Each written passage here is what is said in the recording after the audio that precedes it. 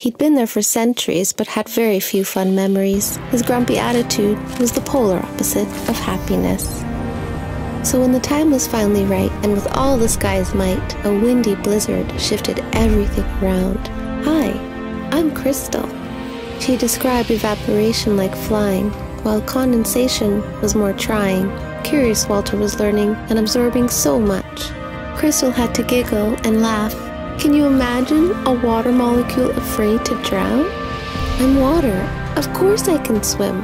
Her helpful words inspired him. "But I don't remember how. I'd sink like a cow.